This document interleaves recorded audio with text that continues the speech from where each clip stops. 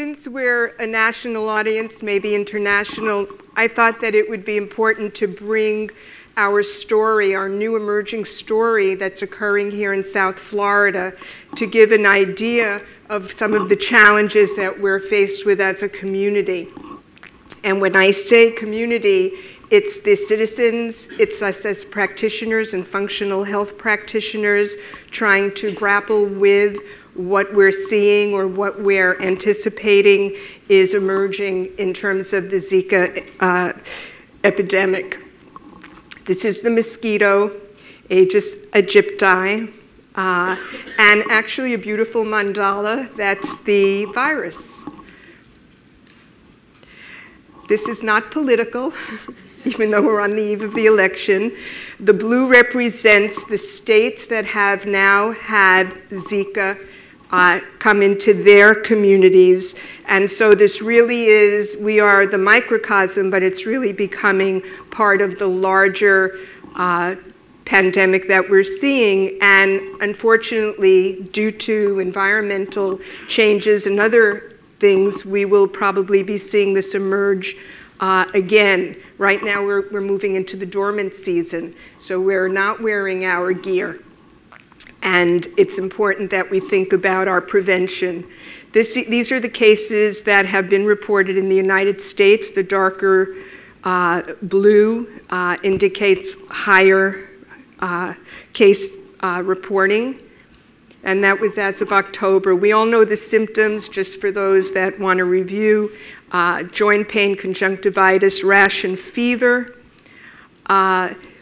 Case study, just as an idea of a woman who is healthy, who's thinking about having a family, who has children, who lives in Miami at the epicenter of the outbreak, and is fearful about not getting bitten by a mosquito. We've heard about the risks in pregnancy. We're not going to discuss that this evening. There's the CDC and other websites that one could go to for that information. But I think the important piece is, what do we do to protect ourselves in the healthiest way possible? And also as practitioners, what do we advise the clients and patients that we're working with? Because we have a challenge, and it's a dilemma. On one hand, we don't want anyone to get the Zika virus, whether it be a child, an elderly person, or a woman who is pregnant or going to get pregnant. And on the other hand, we don't want to expose ourselves or others to the environmental chemicals that we hear so much about, that especially in functional medicine, we're very concerned about the toxic body burden and what that could mean in long-term health and also in the short term. So this is classic of our younger population in Miami Beach, in the neighborhoods where Zika has been found, and there's great concern. This is the CDC guidelines, basic, obvious, wear protective clothing, stay in air conditioning in the summer, and use clothing that's been treated with chemicals, and that's okay, but not to get it on your skin. Kind of seems hard to wear the clothing without it touching your skin.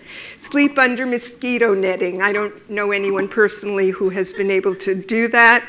And use repellents. And the CDC says that these insect repellents are safe and effective for pregnant and breastfeeding women.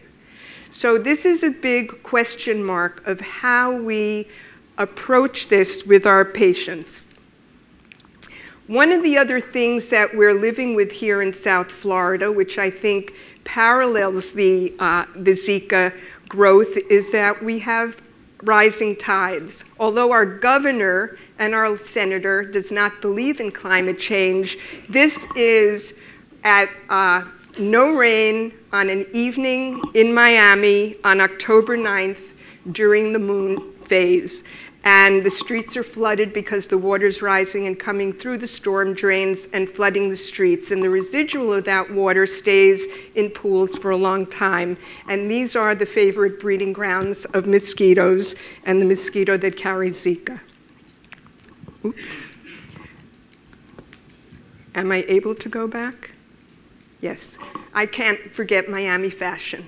So these are some of the nettings that some people are wearing, and especially around the feet, because the mosquito actually stays low to the ground, does not fly high. Humans are its favorite source.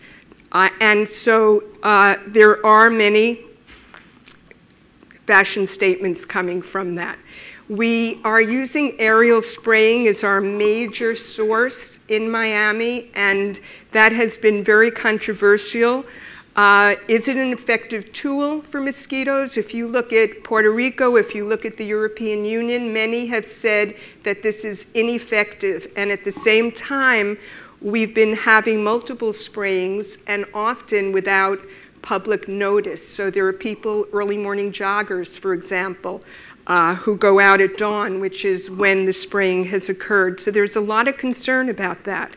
And the spray that they've been using is Naled. I'm sure most people know about that by now. It's an organophosphate in the pesticide family. And it in itself has detrimental effects on neurological function and on the brains of the unborn, or in utero.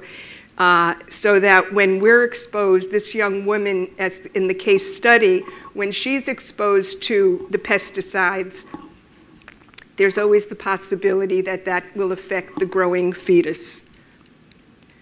And so there are other sprays. This is what's going on in gardens that the county is using, larvicides. They're pellets or granules or sprays. They usually are used around pools and collected water, gutters, and standing water, which is what we have a lot of.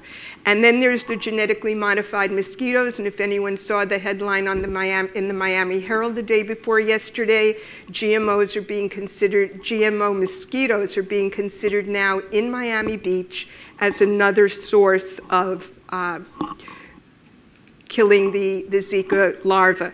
Now, the thing is it's considered a mosquito birth control. We don't yet know what that means if we are bitten and infected by a mosquito carrying it.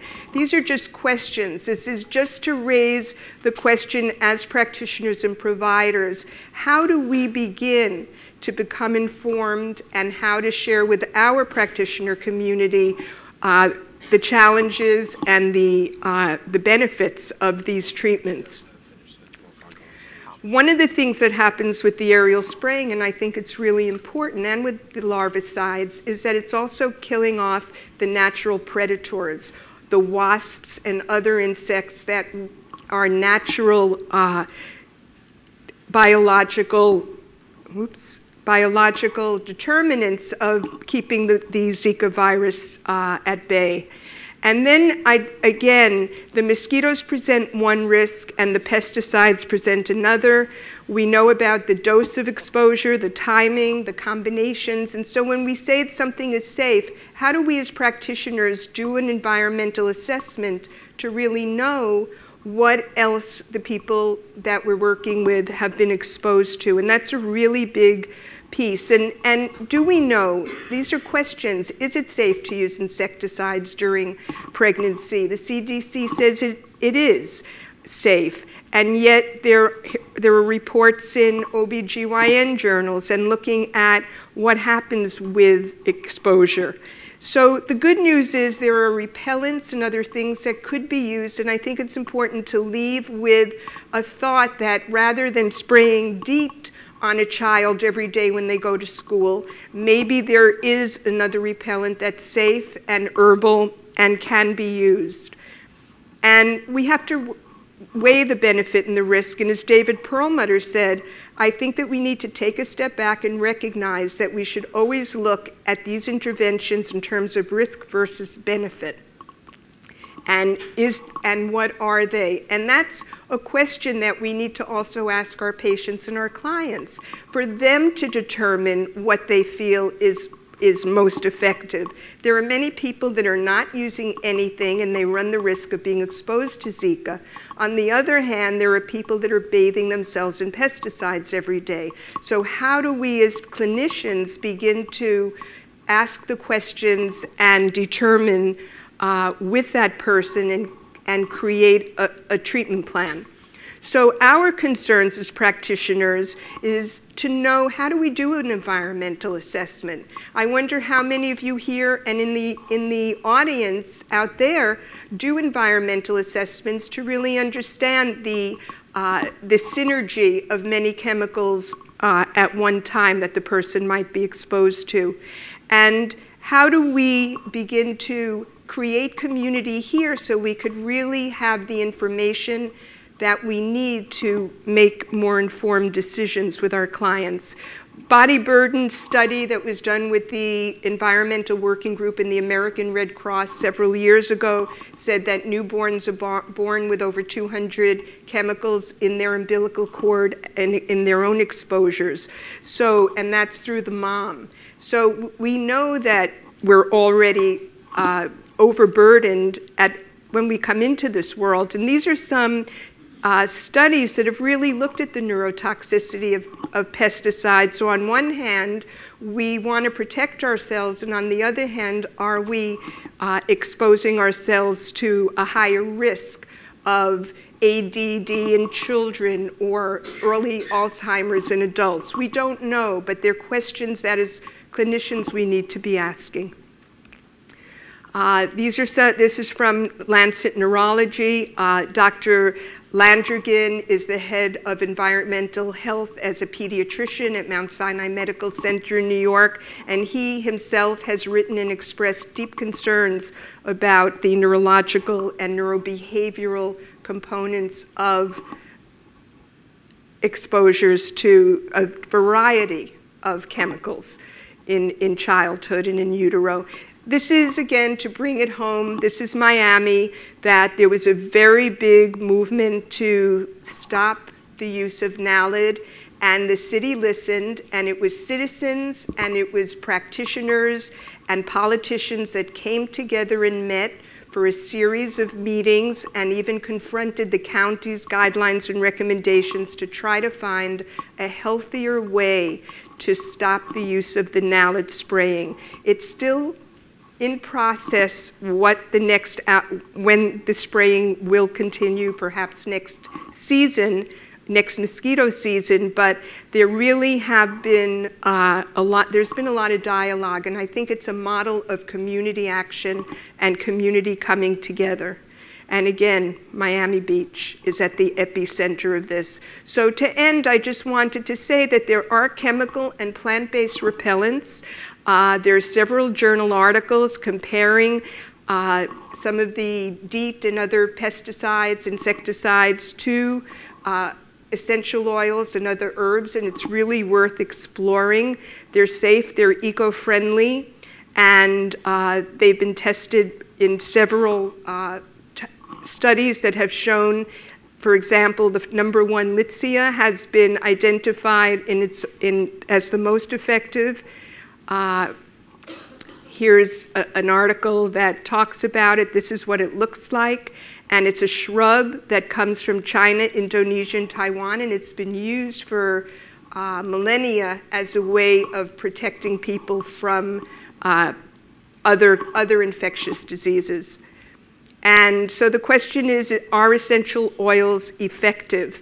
And here's another study two studies that looked at the behavior, the response of the mosquito to the essential oils. And mosquitoes are very sensitive to smell. They love perfume, so if you're wearing perfume, it's more likely that they will be attracted to that person. If they're wearing an essential oil, it's a repellent, and they will not be as ready to sting.